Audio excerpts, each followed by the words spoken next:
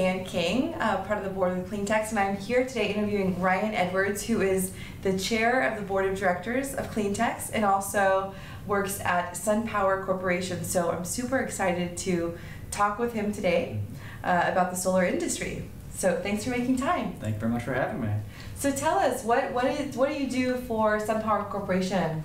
So SunPower Corporation, it's a solar panel company. We have our headquarters in California, and we have a domain office in Austin. And so that's where we have about 200 headcount, and where our SunPower Capital Services business is located. So SunPower Capital is the financial part of SunPower Corporation, but focused on lease business. Okay. So there are different loan products out there, loan, cash, and lease products out there for residential customers. And so somebody to manage the lease side of it looks to SunPower Capital to manage that for SunPower Corporation. Okay. SunPower Capital helping with leasing then for residential. So what are the different verticals that exist within the solar industry that we can share with our audience? Yeah, so solar companies, they can specialize in either commercial, power plant, and residential. And so they all have different benefits, they all look at different financing structures, and within each of them, they all have we'll say different financials that they're looking for to meet what the investors are looking for, as well as the customers or the off-takers. Okay. So again, power plant, which is the same as utility, commercial, and residential, which is distributed generation. Okay, excellent. And so within residential lease finance, how is the lease product really impacting solar adoption overall in the industry? Yeah, so this was a really cool part about when I joined SunPower, was that I did not know that we leased products. And I've only been with the company for 2 years. I didn't know that this whole leasing was a big aspect of solar in general. Definitely, yeah, so it's a really good value proposition. Okay. So I mentioned that you can either pay cash for a system, which could cost about $40,000, or a loan, same cost. Is this for a house or? Yes, for a house. Okay. And I mean, there are community solar, other aspects out there, but we'll just focus on an individual, like a single home.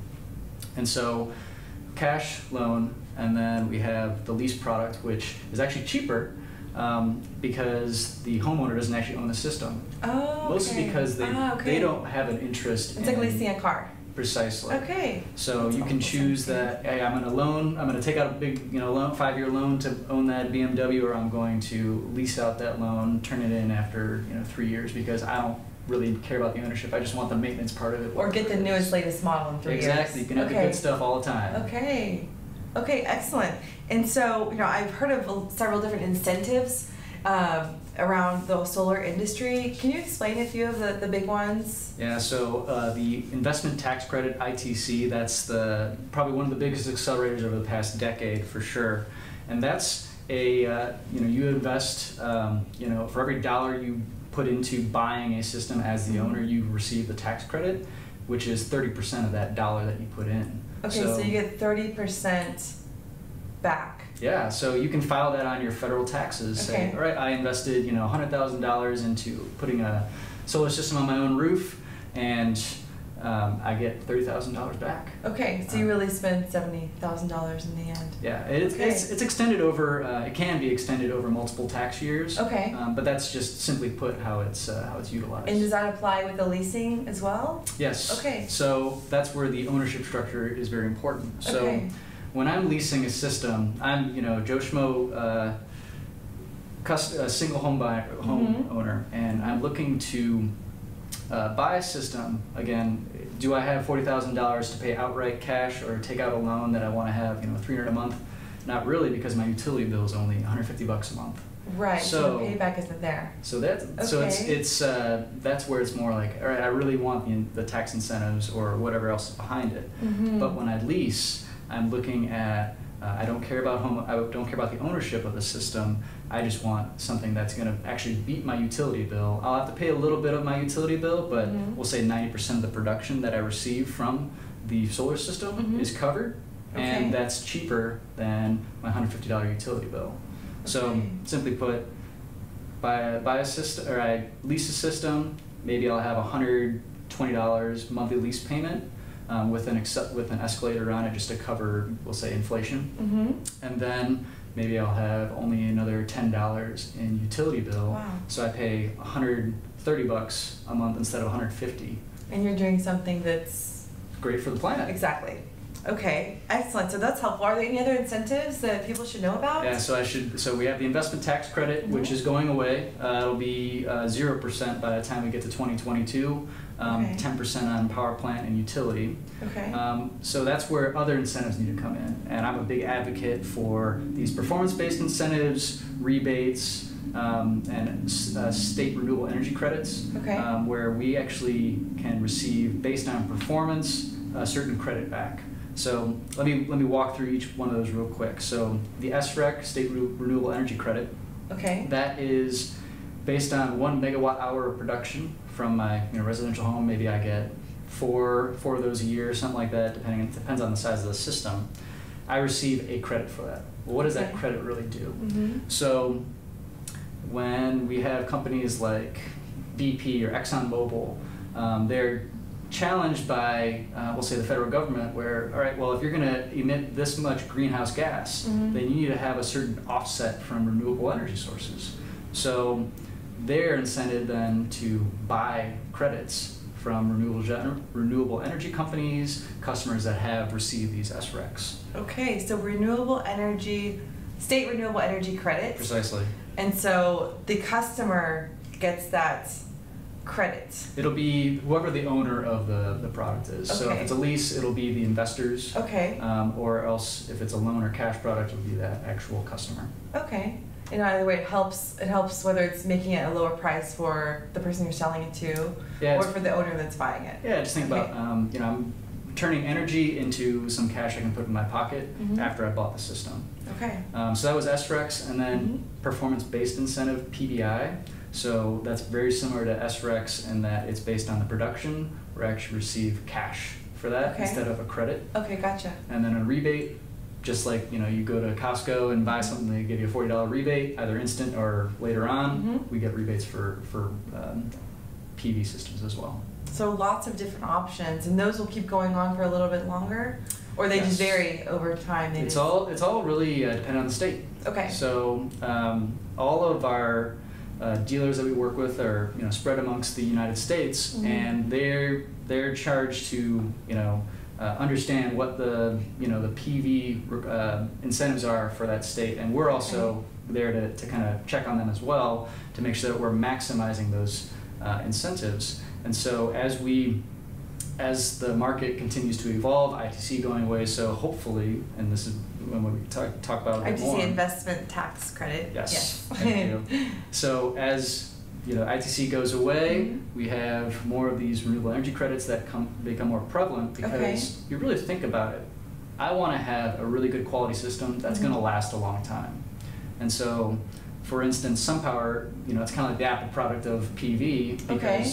their product is really well. Photovoltaic. Yeah, photovoltaic. PV. Can we say photovoltaic? So you're saying PV, you're talking about photovoltaic. Yes, thank you for. So okay, so you're saying SunPower is like the Apple. Yeah, they're like the Apple product when it comes to PV or from solar panels. Okay. And so Okay. what that means is, yes, you pay a premium on it, but it's going to last a long time. And we estimate, a lot less degradation over the life of a system, which is 20 years Okay. at least. So it's going to last a long time, produce a lot of energy, and it's very efficient. It's slightly more efficient than our competitors. And because of that, you don't have to do as much maintenance, replacing inverters, whatever the normal. So the lower cost is, there is a lower cost in a way over time because it's higher quality. Yes. Okay. And Lower so- maintenance as well. Yeah, and so on these, performance-based incentives, Mhm. if it lasts a long time, Mhm. produces energy very efficiently relative to competitors, and you're looking at, okay, well, I'm trying to offset what all of my utility providers are really needing for energy requirements, they'll find that, well, actually, solar is pretty cheap relative to some of these other means to produce energy. Interesting. Okay. And so what, speaking of the tax credits and some of the ways to incentivize, what are now some of the challenges that the solar industry is facing?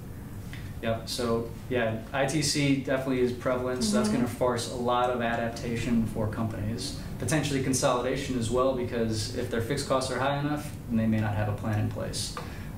So I will say most are adapting and planning for what's going to happen, and that's where, you know, when it comes to like a lease structure, we have to start getting a lot more creative. Start financing these SRECs or PBI or whatever we can, so that we can get more cash up front to cover these fixed costs related to whatever the market's going to throw at us. Okay. And some of the other challenges, you know, the tariffs that we've heard about, those do impact how we're going to, you know, a lot of production is overseas because it's just generally cheaper. We're a lot more services based, especially, you know, SunPower, for instance, is a lot more services based within the United States.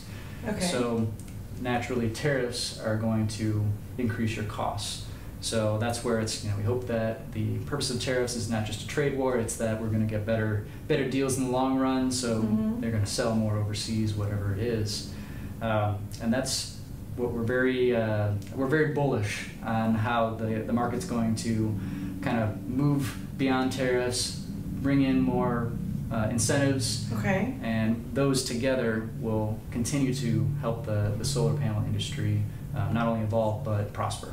And so you're optimistic, Very. Despite these, you know, changes and some of the barriers that you see to adoption, or to accelerating the adoption. What are some of the solutions that you see to some of these barriers, like the tax credits going away or tariffs happening? What are some of the solutions for companies, for the industry, and also for potentially residential customers, for example? Yeah, so you mentioned all the incentives. If we're not going to get the support from the federal government, which nor am I expecting, that's where we want the state and local governments to look at. All right, well, what are the types of jobs we have in this market? Okay, so they're based on, you know, solar, wind, whatever it is.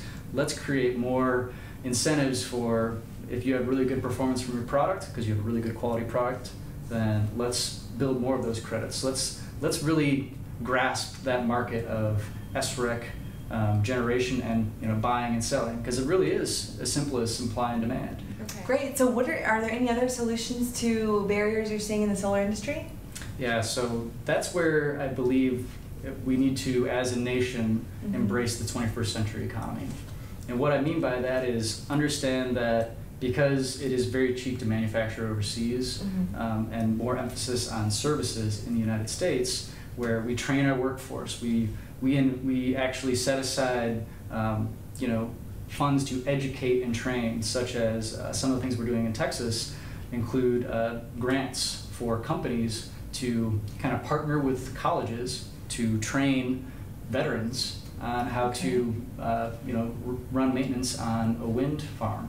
Excellent. So training programs for folks like veterans, grants to pay for those. Okay. Precisely. Excellent. And, you know, as more, again, those are more at the local, state level, where they're understanding, well, this is what we really have, these are the most products that really succeed in our state. You know, we have so much sunshine here, or a lot of wind. We do. We have a lot of sunshine. You can see it outside. You even see some solar panels there behind us. Yes. And so, you know, once it's knowing your state better and the market of, you know, both job seekers and folks that are, you know, coming out of the military, for instance. You know, I'm a veteran myself, and getting trained up so that you understand, you know, really where you can benefit the, you know, the nation as a whole, your local economy, as a, you know, educated maintenance provider, as well as, you know, come into, you know, the finance side. You know, when you're networking and speaking with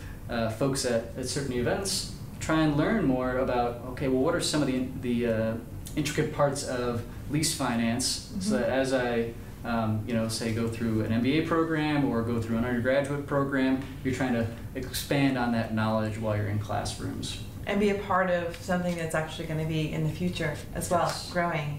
And so, speaking of Texas, you know, how does the solar industry in Texas compare to the rest of the country? I would say Texas is definitely at the forefront when it comes to how we're utilizing it within the grid. So CleanTX actually helped promote a white paper back in January is when we kind of launched, and it was our Double for Nothing series, but it discussed ERCOT, which is essentially our utility. And ERCOT stands for the Electric Reliability Council of Texas. Terrific.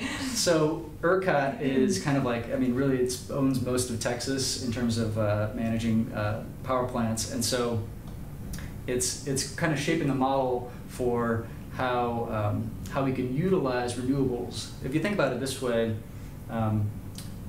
when I'm going to plan how much power is coming into a utility from a renewable source such as solar or wind, or hydro or geothermal, whatever it is, I need to also be able to kind of forecast what that's going to be, so I don't take in too much or take in too little and I can't meet demand. Because it's pretty easy for a utility provider to understand what the demand is from how many consumers are turning the lights on, so to speak. But it's kind of hard to project how much wind is going to blow on a given day. Sure. Especially if a forecast is only updated once a year or every other year or something like that. Sure. So what ERCOT did was they moved to a more nodal format where spread throughout the ERCOT landscape, they actually update their forecast for wind and what the sun's going to be that day every 15 minutes. Oh wow! So with that, from one year to once every 2 years or every 15 minutes. Yeah. So if you can then update your forecast that frequently, then I know exactly, we'll say plus or minus a few megawatt hours what the production is going to be for any of those renewable sources. Wow. Which in the long run, again, as we already discussed, it's going to be cheaper.